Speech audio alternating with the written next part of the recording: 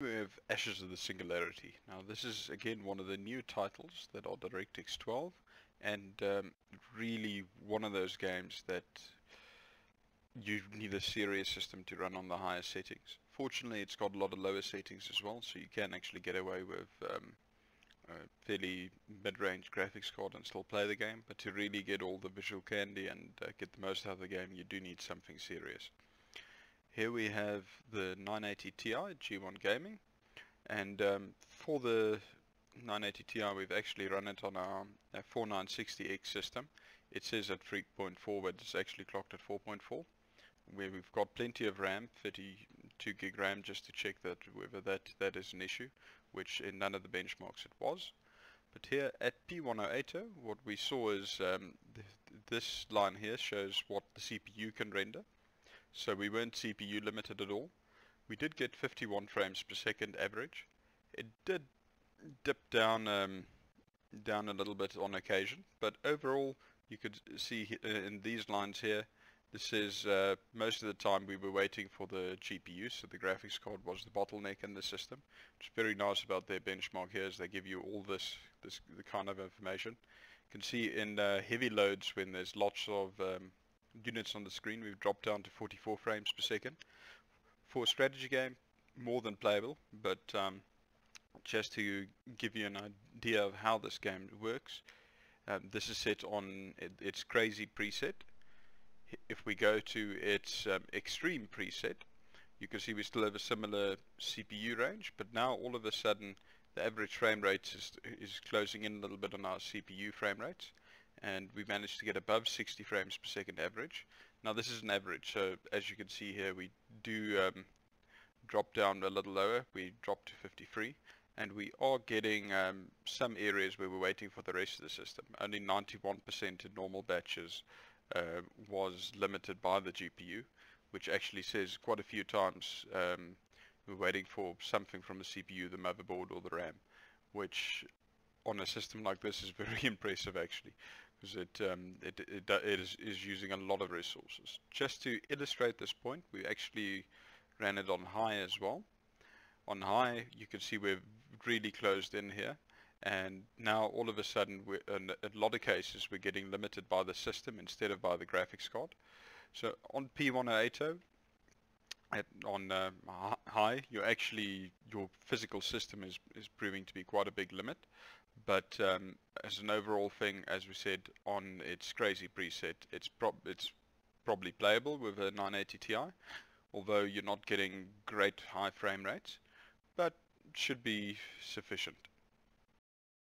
If we look at Ashes of the Singularity at 2K, we can see you really need quite a serious system to be running it at its crazy presets. This is a very new game, and it is incredibly resource intensive. One of the interesting things to look at is how these lines compare. This is basically your total score is GPU and CPU, your overall system combined, which is the blue, and the CPU score is the green. So as we can see here, it's not too similar. It says quite a few areas the CPU could have handled a more serious graphics card at 2K. We're running it on our 4960X system with the 980 Ti G1 Gaming. Overall the system is the fastest one we have for multi-threaded programs.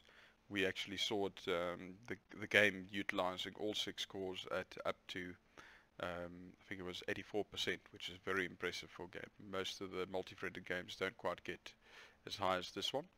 But what we saw here on crazy presets, we saw an average frame rate of 43 frames per second.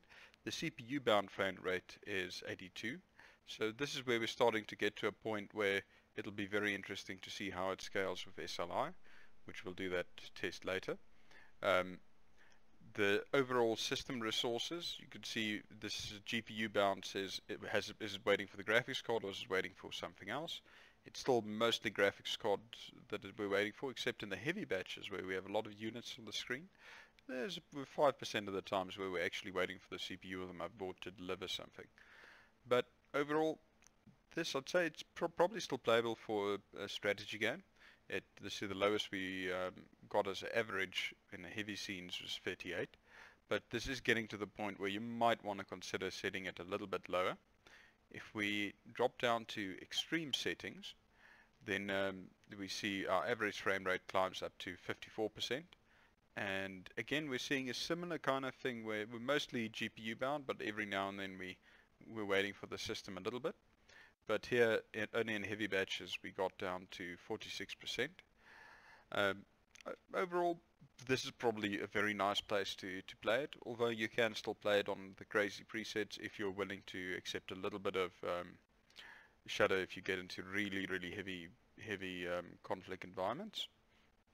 If we take it down to high, however, then we're very comfortable. We're at 67 frames per second, and now we're actually starting to get into areas where sometimes we're more waiting for the CPU than for the graphics card. And our lowest we got here in heavy scenes, the average was only 57 frames per second, which for strategy games, 30 games per second is probably fine. So it really is a very nice card to play this game at 2K. But overall, sort of between extreme and crazy presets, what you're looking at there. We have Ashes of the Singularity running at 4K on crazy settings on our 4960X platform with 32 gig RAM. So this is at the moment our highest end testing platform, because we're running it, actually it says 3.6, but we actually have it clocked at 4.4. What we see here in Ashes is we're very much GPU bound. The green dots is what the CPU and the system can deliver. The blue dots is what the actual graphics card and system combination have delivered. So again, this looks like an excellent place to test SLI. We've got 38 frames per second, where CPU bound we should have been able to get 78, so we can double our graphics card performance on the crazy presets and still be able to run it with the CPU. As we can see here from the GPU bound batches, this is most of the time, 98 to 99% of the time, we were waiting on the GPU. Our average frame rates was only 38 frames per second, which isn't great, but as we see in normal batches, this is not too heavy fighting. It was average 43, and then it dropped down to 38, then to 34. I personally use this setup to play Ashes on, and it works really well, except if you really get the enemy rushing you like crazy, then I've seen it drop down to about 17, 18 frames per second. So this is definitely something which is better to run with either something more powerful than a 980 Ti or with an SLI setup. But now if we take the detail down a little bit and go from crazy to extreme settings, we gain a few frames per second, and we're still very much GPU limited. But as you can see, the 4K resolution, we don't get quite as big as a leap as at the lower resolutions, going from the crazy to the extreme preset. But if we take it down to the high preset, then we get a big leap. Then a lot of the extra computational problems are taken out of the equation, and we now can get a 55 frames per second average, which is nice and playable and should be fine. And here in the medium batches, we actually saw we started to get to a situation again where we're limited by the physical system and not just by the graphics card. Still by far mostly graphics card, but we're getting to a point where here, if we run a SLI setup, we'll probably be limited by CPU power, not by the actual graphics card. But overall, Ashes, very playable with a 980 Ti at 4K. Especially if you go down to something like high settings. Remember, this is still quite a high quality running at, so if you want to run it at lower quality, you can get the frame rates a lot higher. But we personally feel that this sort of level is perfectly playable for Ashes.